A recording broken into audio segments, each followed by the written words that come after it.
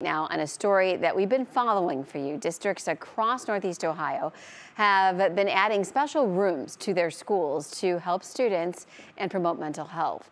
The rooms, called John's Safe Place, are a place where students can be open and they can decompress and find comfort.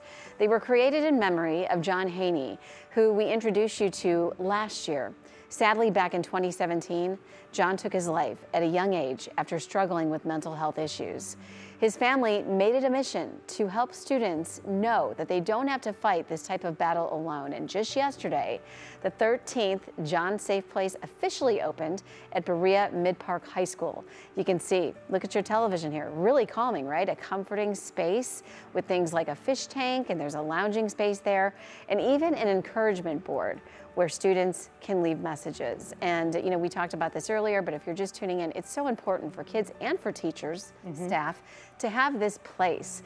We need it more than ever now. I mean, mental health has been an issue forever, but definitely heightened by the pandemic. Yeah, and now we're paying more attention to it. So this family doing amazing work, turning their tragedy into a way to help others. Yeah. Maureen. Yeah, all right, thanks to both of you.